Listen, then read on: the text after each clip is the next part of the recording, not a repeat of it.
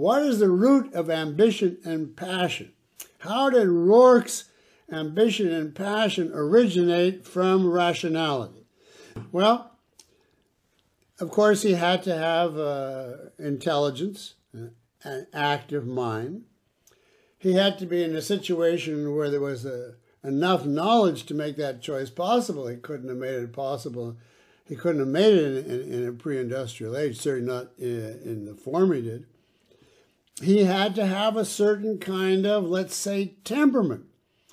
He would not have been happy being a philosopher. He wanted contact with the physical, but he wouldn't have been happy being a contractor. He wanted the intellectual, artistic component.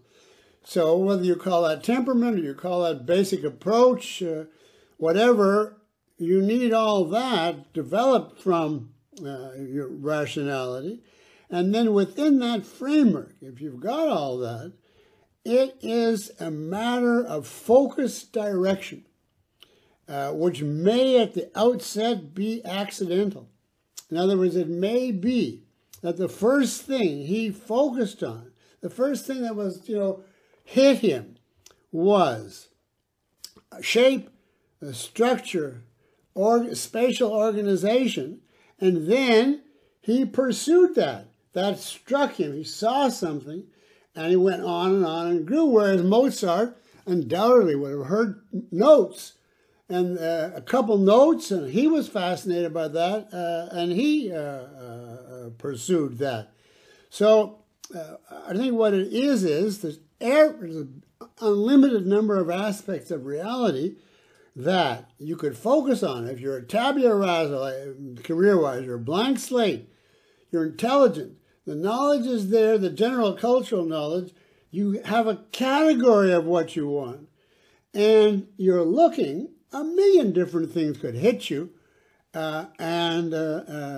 if you pursued that focus that you started with as a child, you could end up as a passion and ambition for that field.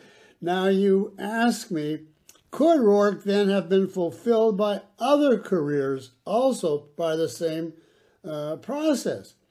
I think so, within limits.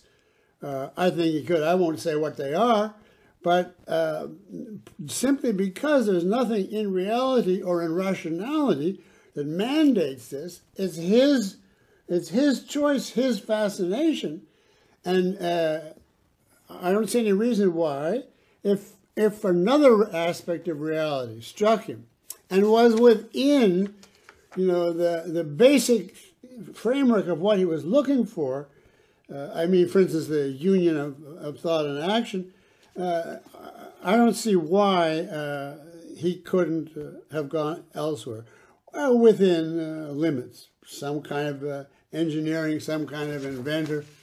But it's hard, to even imagine that, because we think of him so obviously as an architect.